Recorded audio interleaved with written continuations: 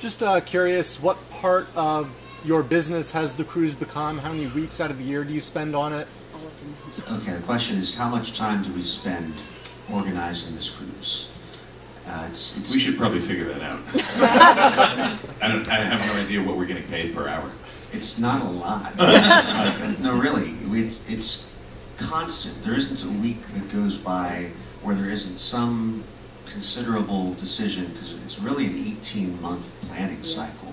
Like, even as we sit here, some portion of our brain power is dedicated both to, well, longer than that, dedicated to thinking about 2015's cruise and thinking about 2016's, like that. And the pipeline, it's more and more work as you get closer with each of these, and it's really a full-time job in the couple of weeks beforehand when we're trying to make sure everything is clear between us and the ship.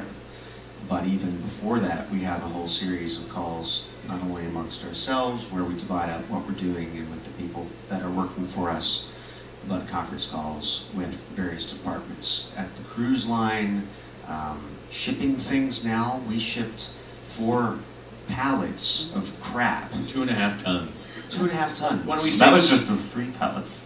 When we say crap, we mean the wonderful merchandise that and the things we gave you.